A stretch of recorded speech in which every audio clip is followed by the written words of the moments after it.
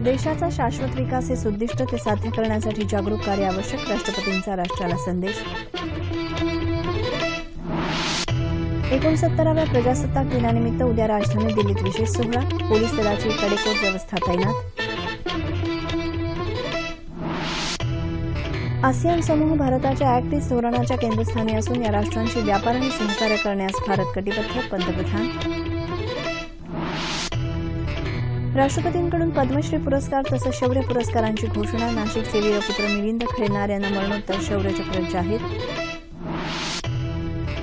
वैद्यकीय क्षेत्रातल्या उत्कृष्ट कामगिरीसाठी डॉक्टर अभय बंग आणि डॉक्टर राणी बंग यांना तर सामाजिक कार्यासाठी संपत रामटेक यांना मरणोत्तर पद्मश्री पुरस्कार जाहीर। सृष्टीचा समतोल राखून उद्योग व्यवसाय विकसित करण्याचा भारतीय वारसा पुढे चालवा, मोहन भागवत यांचा उद्योजकांना सल्ला। राष्ट्रीय मतदार दिनानिमित्त देशभर जनजागृतीपर कार्यक्रम, निवडणूक प्रक्रियेत उत्तम कार्य करणाऱ्या कर्मचाऱ्यांचा राष्ट्रपतींच्या हस्ते गौरव। राज्यात पर्यावरण स्नेही शहरांच्या निर्मितीत मदत करण्याचं खासगी उद्योग समूहांचं मुख्यमंत्र्यांना आश्वासन। यवतम शेतकरी मृत्यू प्रकरणी एसआयटीच्या अहवालात शेतकरीच दोषी दिसत असल्यानं अहवाल मागे घ्यावा, राधाकृष्ण विखे पाटील। आणि जोहान्सबर्ग इथं सुरू असलेल्या दक्षिण आफ्रिकेविरुद्धच्या तिसऱ्या क्रिकेट कसोटी सामन्यात दुसऱ्या डावात भारताच्या 1-2 मध्ये आपलं स्वागत करते। आता बातम्या विस्तारानं।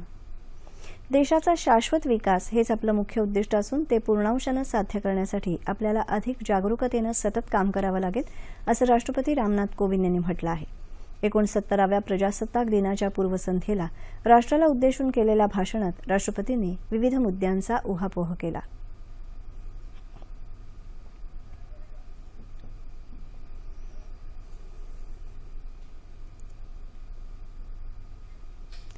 अनेक देशभक्तांनी अनंत यातना सोसून आपल्याला स्वातंत्र्य मिळवून दिलं। त्यांच्या बलिदानाचं स्मरण आपण कायम ठेवायला हवं। ज्या उदात्त तत्वांवर आपली राज्यघटना निर्माण करण्यात आली तिच्यातल्या सगळ्या तरतुदी आजही कालसुसंगत आहेत। हेच आपल्या राज्यघटनेचं मोठं वैशिष्ट्य आहे, असं ते म्हणाले। गरिबीचं उच्चाटन, सगळ्यांसाठी उत्तम शिक्षण आणि स्वास्थ्य सुविधा तसंच महिलांना प्रत्येक क्षेत्रात समान संधी याबाबतीत अजून बरंच काम करावं लागणार आहे।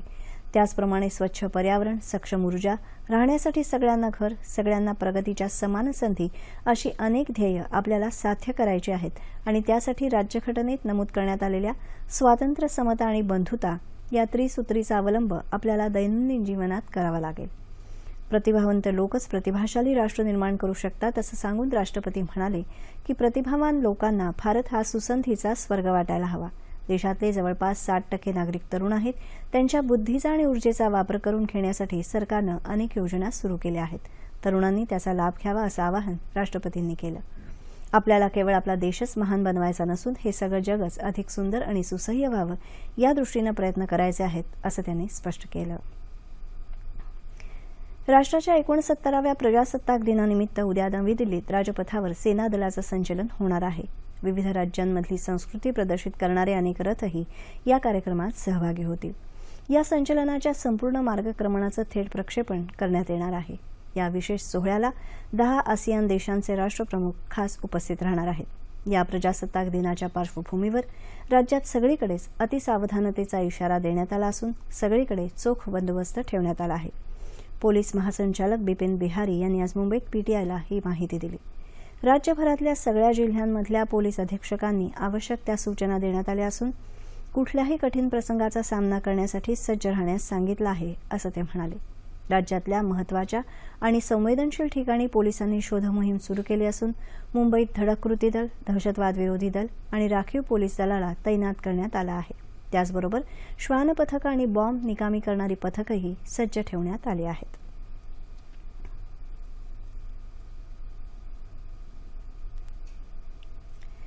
देशाच्या 69व्या प्रजासत्ताक दिनाच्या पूर्वसंध्येला आज राष्ट्रपती रामनाथ कोविंद यांनी पद्मश्री आणि शौर्य पुरस्कार जाहीर केले। 390 जवानांना सेना पदकानं सन्मानित करण्यात आलं असून त्यात महाराष्ट्रातल्या 22 जवानांचा समावेश आहे। यावर्षीच्या पुरस्कारांमध्ये 28 जवानांना परमविशिष्ट सेवा पदक, 49 जवानांना अतिविशिष्ट सेवा पदक, 10 जवानांना युद्ध सेवा पदक तर 121 जवानांना विशिष्ट सेवा पदक, 14 जणांना शौर्य चक्र तर 1 जवानाला कीर्ती चक्रानं सन्मानित करण्यात आलं आहे। विजयन बेस्ट, ज्योती प्रकाश, देवेंद्र मेहता यांना शौर्य पुरस्कारानं सन्मानित करण्यात आलं आहे, तर नाशिकचे वीरपुत्र मिलिंद खैरनार यांना मरणोत्तर शौर्यचक्र पुरस्कार जाहीर करण्यात आला आहे. एम.आर. राजगोपाल, अरविंद गुप्ता, लक्ष्मी कुट्टी, विजयालक्ष्मी, नवनीत कृष्णन, सुलगती नरसम्मा, सुभाषिणी मिस्त्री, येशी डोडेन, राजगोपालन वासुदेवन, मुलिकांत पेटकर, डॉ. अभय बंग आणि डॉ. राणी बंग यांना तर संपत रामटेके यांना मरणोत्तर पद्मश्री पुरस्कार जाहीर करण्यात आला आहे. दरम्यान केंद्र सरकारनं 2016 सालासाठीचे पंतप्रधान श्रम पुरस्कारही आज जाहीर केले. एकंदर 50 जणांना या पुरस्कारानं गौरवण्यात आलं आहे. भारताच्या ॲक्ट ईस्ट धोरणाच्या केंद्रस्थानी आसियान समूह असून या सर्व राष्ट्रांशी आर्थिक, सागरिक आणि परस्पर सहकार्य वाढवण्यासाठी भारत कटिबद्ध असल्याचं प्रतिपादन पंतप्रधान नरेंद्र मोदी यांनी केलं. भारत आसियान शिखर परिषदेच्या उद्घाटन प्रसंगी ते आज नवी दिल्लीत बोलत होते. आसियान समूहाच्या शांततेच्या दृष्टिकोनाशी भारत पूर्णतः सहमत असून यासाठी सर्वतोपरी सहकार्य करेल अशी ग्वाही त्यांनी दिली. आसियान राष्ट्रातल्या उद्योग समूहांशी व्यापारी संबंध वाढवण्याच्या दृष्टीनं भारतानं काम सुरू केलं आहे. 1992 पासून सुरू झालेला संवाद विकास, शांतता आणि समृद्धीच्या दिशेनं दमदार पावलं टाकत आहे, असंही ते म्हणाले. माहिती तंत्रज्ञानाच्या विकासानं आसियान देशांमध्ये परस्पर संबंध आणि संपर्काचं नवं दालन उघडलं असून त्याच्या वापरानं आपापसातला संवाद अधिक सुखकर होईल, असंही ते म्हणाले. युवकांना शैक्षणिक सहाय्य देण्यासाठी भारतातल्या अभियांत्रिकी महाविद्यालयांमध्ये आसियान देशातल्या युवकांना विशेष संधी उपलब्ध करून दिली जाईल, असंही त्यांनी सांगितलं. या परिषदेत आसियान देशांचे 10 राष्ट्राध्यक्ष सहभागी झाले आहेत. दहशतवाद, सुरक्षितता, व्यापार आणि इतर विषयांवर परिषदेत चर्चा होईल. समान मूल्य आणि समान प्राक्तन अशी या परिषदेची संकल्पना आहे.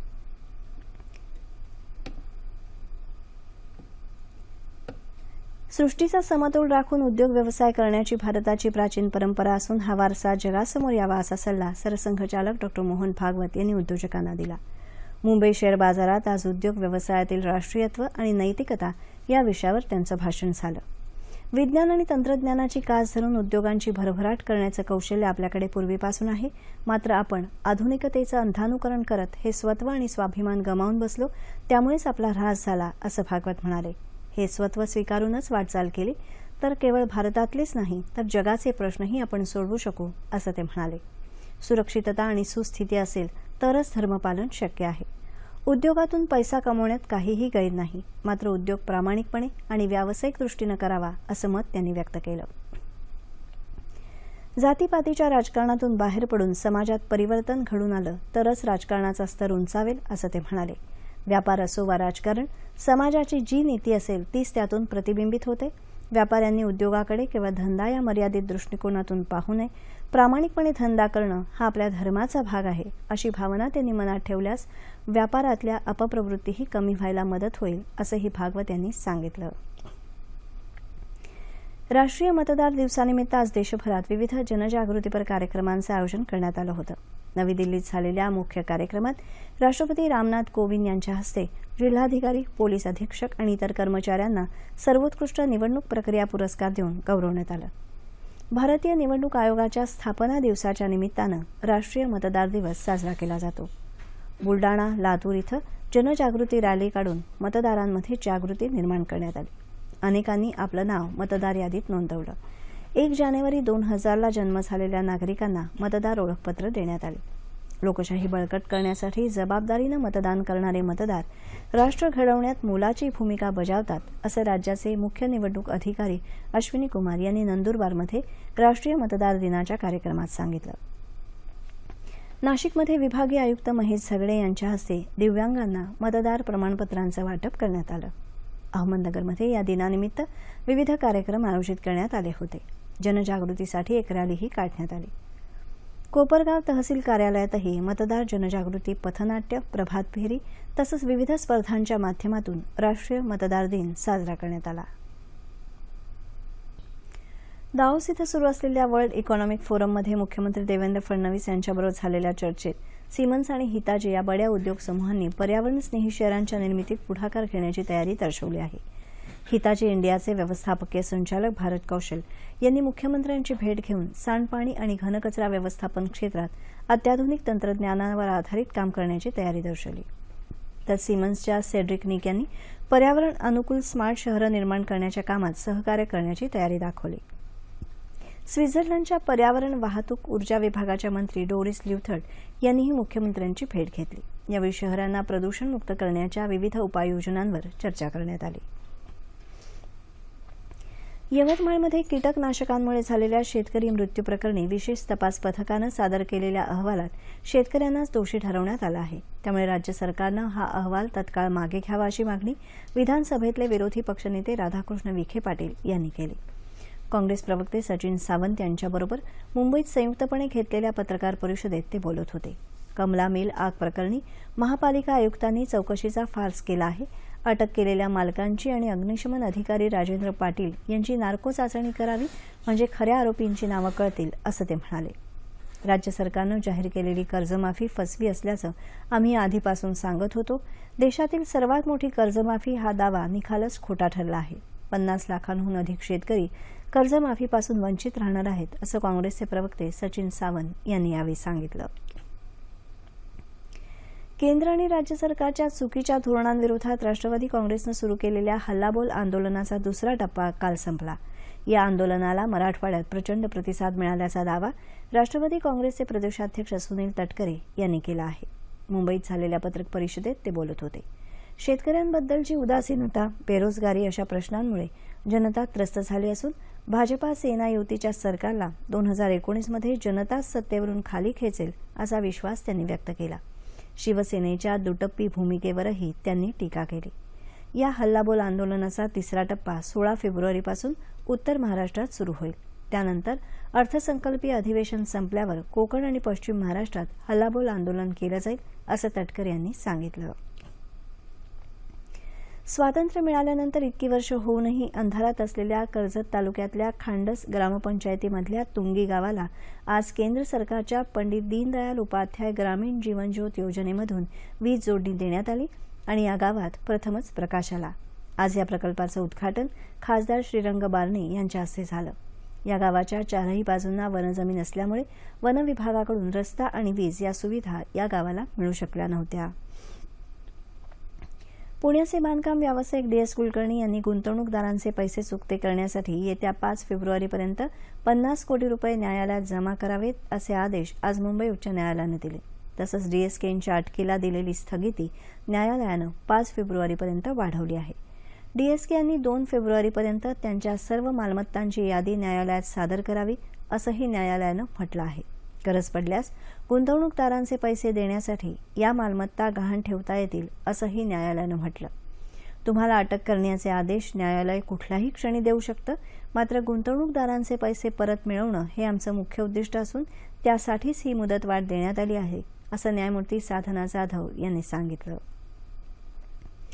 आपल्या सह्याद्री वाहिनीच्या बातमीपत्राच्या वेळा 29 जानेवारीपासून बदलणार आहेत। त्या वेळांबद्दल जाणून घेऊया। विश्वासार्हता अर्थात सह्याद्रीच्या बातम्या। ही बातमीपत्र आता खास तुमच्यासाठी येत आहेत नव्या स्वरूपात, नव्या ढंगात, अधिक बातम्यांसह। पाहायला विसरू नका सकाळी 8:30 ते 9, दुपारी 1 ते 1:30, संध्याकाळी 4:30 ते 5, संध्याकाळी 7 ते 7:30 आणि रात्री 9:30 ते 10 या वेळांमध्ये। सर्वव्यापी, सर्वंकष, सत्यान्वेषी बातम्यांचा प्रवास 29 जानेवारीपासून तुमच्या साथीनं, तुमच्यासाठीच, आपल्या सह्याद्री वाहिनीवर। भारत विरुद्ध दक्षिण आफ्रिका यांच्या जोहान्सबर्ग इथं सुरू असलेल्या तिसऱ्या क्रिकेट कसोटी सामन्यात दुसऱ्या दिवसअखेर भारताच्या 1 गडी बाद 49 धावा झाल्या आहेत। खेळ संपला तेव्हा मुरली विजयची नाबाद 13 आणि के. राहुल नाबाद 16 धावांवर खेळत आहेत। त्याआधी दक्षिण आफ्रिकेचा पहिला डाव 194 धावात आटोपला। अमलानं काढलेल्या 61 धावांच्या जोरावर दक्षिण आफ्रिकेला भारतावर केवळ 7 धावांची आघाडी घेता आली। अमलाला रबाडाच्या 30 आणि फिलांडरच्या 35 धावा वगळता इतर फलंदाजांची साथ मिळू शकली नाही। त्यांच्या 8 खेळाडूंना 2 अंकी धावाही काढता आल्या नाहीत। भारतातर्फे बुमराहनं 5, भुवनेश्वर कुमारनं 3 तर इशांत शर्मा आणि मोहम्मद शामी यांनी प्रत्येकी 1-1 बळी मिळवला।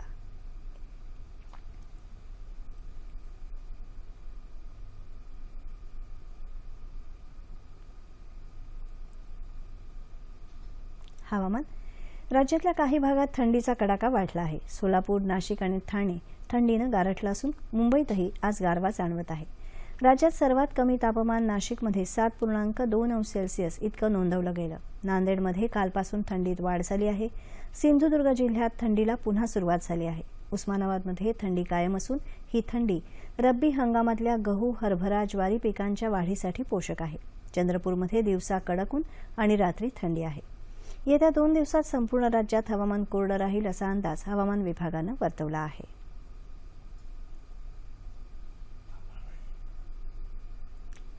तापमान अंश सेल्सिअसमध्ये मुंबई कमाल 30 किमान 15, नागपूर 30 आणि 10, पुणे 30 आणि 10, औरंगाबाद 28 आणि 9, नाशिक 29 आणि 7, कोल्हापूर 29 आणि 16, रत्नागिरी 31 आणि 17, सोलापूर 32 आणि 14 आणि अमरावती 28 आणि 10. ठळक बातम्या पुन्हा एकदा. देशाचा शाश्वत विकास हेच उद्दिष्ट, ते साध्य करण्यासाठी जागरूक कार्य आवश्यक. राष्ट्रपतींचा राष्ट्राला संदेश. 69व्या प्रजासत्ताक दिनानिमित्त उद्या राजधानी दिल्लीत विशेष सोहळा. पोलीस दलाची कडेकोट व्यवस्था तैनात. आसियान समूह भारताच्या ॲक्ट ईस्ट धोरणाच्या केंद्रस्थानी असून या राष्ट्रांशी व्यापार आणि सहकार्य करण्यास भारत कटिबद्ध. पंतप्रधान. राष्ट्रपतींकडून पद्मश्री पुरस्कार तसंच शौर्य पुरस्कारांची घोषणा. नाशिकचे वीरपुत्र मिलिंद खैरनार यांना मरणोत्तर शौर्यचक्र जाहीर. वैद्यकीय क्षेत्रातल्या उत्कृष्ट कामगिरीसाठी डॉक्टर अभय बंग आणि डॉक्टर राणी बंग यांना, तर सामाजिक कार्यासाठी संपत रामटेके यांना मरणोत्तर पद्मश्री पुरस्कार जाहीर. सृष्टीचा समतोल राखून उद्योग व्यवसाय विकसित करण्याचा भारतीय वारसा पुढे चालवा. मोहन भागवत यांचा उद्योजकांना सल्ला. राष्ट्रीय मतदार दिनानिमित्त देशभर जनजागृतीपर कार्यक्रम. निवडणूक प्रक्रियेत उत्तम कार्य करणाऱ्या कर्मचाऱ्यांचा राष्ट्रपतींच्या हस्ते गौरव. राज्यात पर्यावरण स्नेही शहरांच्या निर्मितीत मदत करण्याचं खासगी उद्योग समूहांचं मुख्यमंत्र्यांना आश्वासन. यवतमाळ शेतकरी मृत्यू प्रकरणी एसआयटीच्या अहवालात शेतकरीच दोषी दिसत असल्यानं अहवाल मागे घ्यावा. राधाकृष्ण विखे पाटील. आणि जोहान्सबर्ग इथं सुरू असलेल्या दक्षिण आफ्रिकेविरुद्धच्या 3ऱ्या क्रिकेट कसोटी सामन्यात 2ऱ्या डावात भारताच्या 1-49 धावा. याबरोबरच हे बातमीपत्र संपलं. पुन्हा भेटूया उद्या सकाळी 8:30 वाजता आपल्या सह्याद्री वाहिनीवर. नमस्कार.